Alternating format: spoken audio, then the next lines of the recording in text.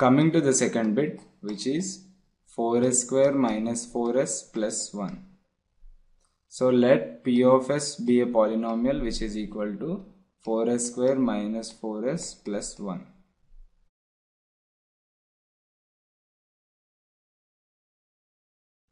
So in order to find the zeros of the polynomial P of s, we need to factorize the given polynomial. So 4s square minus 4s plus 1 can be written as 4s square minus 2s minus 2s plus 1. This is equal to 2s times of 2s minus 1 minus 1 times of 2s minus 1. So we can take 2s minus 1 as common. We will be getting 2s minus 1 times of 2s minus 1. So in order to find the zeros of the polynomial, we need to equate the polynomial to 0. We will be getting 2s minus 1 times of 2s minus 1 is equal to 0. So we can write 2s minus 1 is equal to 0 and 2s minus 1 is equal to 0. Transposing minus 1 to right hand side, we will be getting 2s is equal to 1, and in the similar manner here also we will be getting 2s is equal to 1. Therefore s is equal to 1 by 2 and s is equal to 1 by 2. The zeros of the polynomial are 1 by 2 comma 1 by 2. So sum of the zeros is equal to 1 by 2 plus 1 by 2, which is equal to 1. So 1 can be written as minus of minus 4 divided by 4. This is equal to minus of minus 4 is nothing but the coefficient of s, and 4 is the coefficient of s square. Therefore we can say that the sum of the zeros is equal to minus of coefficient of s divided by coefficient of s square. So now product of the zeros is equal to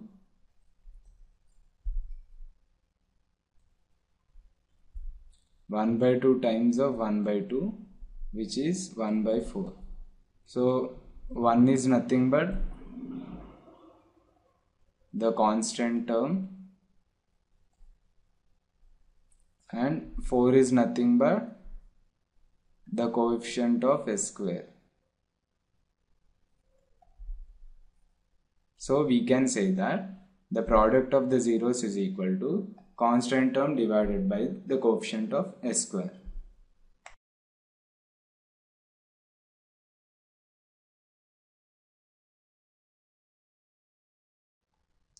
Now coming to the third bit, which is 6x square minus 3 minus 7x.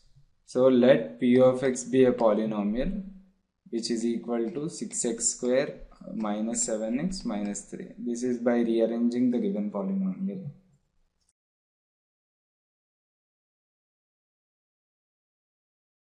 So in order to find the zeros of the given quadratic polynomial, we need to factorize the polynomial.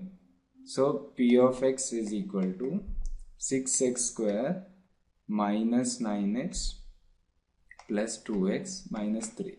So this is by splitting of the given polynomial, which is 6x square minus 9x plus 2x minus 3. So now we can take 3x as a common, 3x times of 2x minus 3, and here we can take 1 as common. This is 1 times of 2x minus 3. This becomes 3x plus 1 times of 2x minus 3. In order to find the zeros of the polynomial, we need to equate P of x to 0. We will be getting 3x plus 1 times of 2x minus 3 is equal to 0.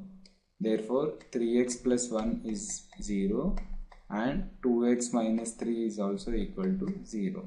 So transposing plus 1 to right hand side, we will be getting 3x is equal to minus 1, and here transposing minus 3 to right hand side, we will be getting 2x is equal to 3.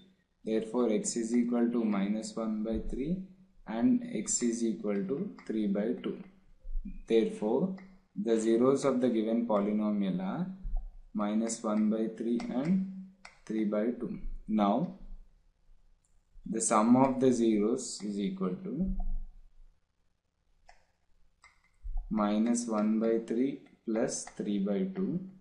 So, the LCM can be taken as 6, and this is equal to 2 times of minus 1 plus 3 times of 3.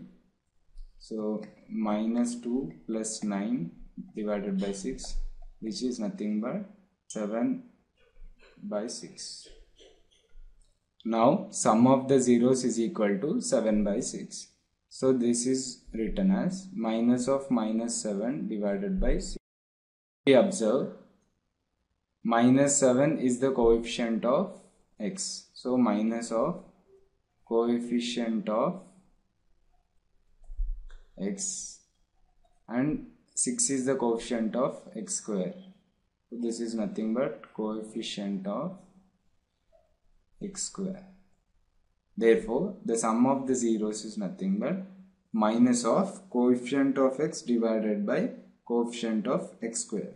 Now, the product of zeros is equal to minus 1 by 3 multiplied by 3 by 2. So, 3 and 3 can be cancelled and we will be getting product of the zeros as minus 1 by 2. Now, minus 1 by 2 can be written as minus 3 divided by 6.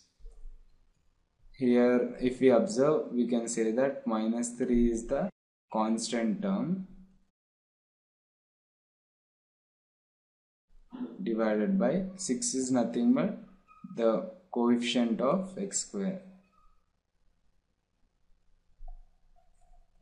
So, the relation is product of the zeros is equal to constant term divided by coefficient of x square.